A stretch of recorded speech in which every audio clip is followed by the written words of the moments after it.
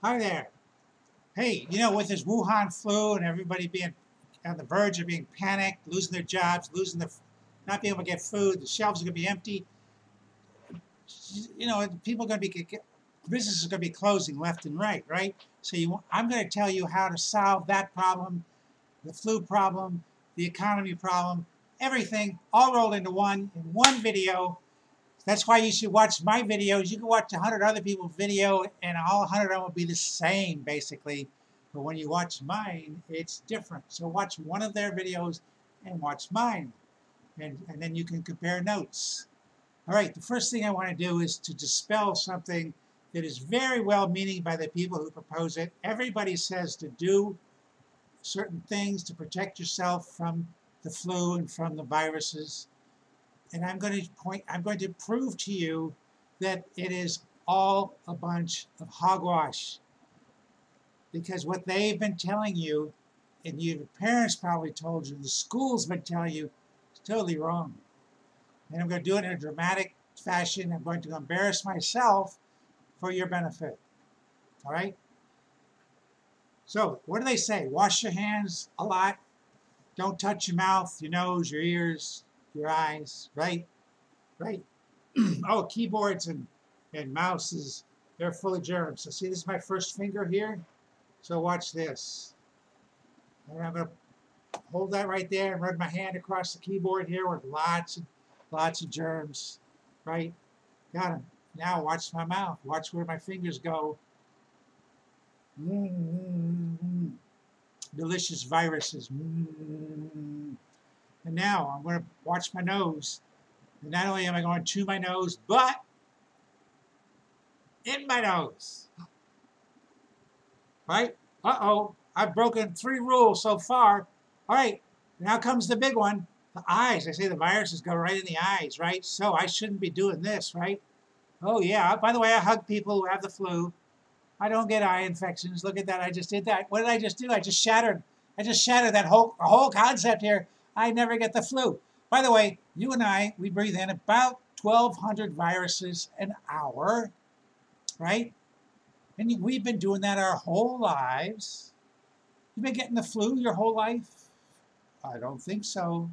No. Why is that? Why is it I can stick my fingers in my mouth, my nose, my eyes, my ears. I get my ears. And I can breathe in all these viruses like you do, and we don't get the flu all the time? It's because in your body is something very basic. It's called a membrane potential, and every one of your cells has it. And you can look this up on Google under Google Images, and you'll see it, that on the inside of your cells, the membrane potential is negatively charged. Well, what are all viruses, including your weaponized viruses? They're all negatively charged. And what do we learn in high school the first week of chemistry? Negatives repel negatives. So here's a negative virus trying to poke a hole in the cell wall. Whoa, I can't go there. It's negatively charged. It bounces off. So when your membrane potential is working normally, no flu can get in, right? So anytime anyone ever gets the flu, that's the cause, low membrane potential. So what has been lowering the membrane potential, particularly in Wuhan?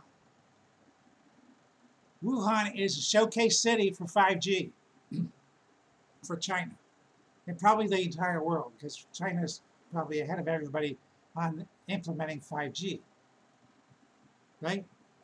Now, where else have we had some flu develop, and maybe even a few deaths? South Korea. They're also a leader in 5G. Milan. Milan is considered to be the #1 city in all of Europe for 5G.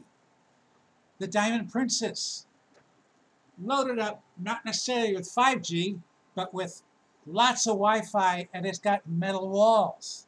And it's being fed Wi-Fi from satellites wherever it goes. So the people are on that boat for a couple of weeks, and they'd already been exposed to 5G from Wuhan, I believe. And they get on a boat, and it's not getting any better because their membrane potential is being pushed down. 5G lowers membrane potential, and it does that by affecting your voltage-gated calcium channels. every one of your cells has a what they call a VGCC, and it disrupts the electrolytes, and that lowers your your membrane potential. That's why you can get the flu. It's not from touching your face, licking your fingers, touching keyboards. Not true. So you want to share this video because hardly anybody, if anybody else, has been aware of this, has thought about this. I have a lot of time. You know, I'm going to be 70 years old this year, and I had a broken back. So I should be at a high risk for getting the flu because of my inactivity and my age. But it gives me time to look stuff up. And I don't get the flu, and I hug people with the flu because I'm aware of the membrane potential. And I keep it up, and I don't get sick. See, it's so simple. But 5G is bringing it down for everybody. So you got to keep it up, and we got to stop 5G. We have to turn it off. So we got to share this video and subscribe so you can check out my other videos, because like I say, they're different than everybody else's video. You're going to learn something. And every once in a while I'm right, you know. I've been right once or twice. So thank you for listening, and stay well. And let's shut off that 5G, because you see, this flu is not going to go away, or corona. It's really a cold, it's not a flu. This coronavirus is going to be out there for a while. And the warm weather normally gets rid of the flu. However, this isn't driven by the flu. It's, as I've just pointed out to you, it is driven by 5G, because when your potential is down, the flu gets in, just like that. It's no longer repelled. It goes whoop, goes right in.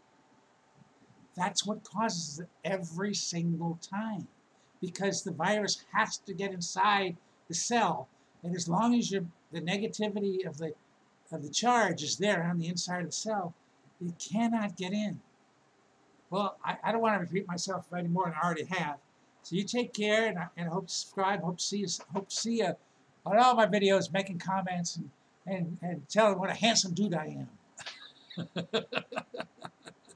You take care. God bless.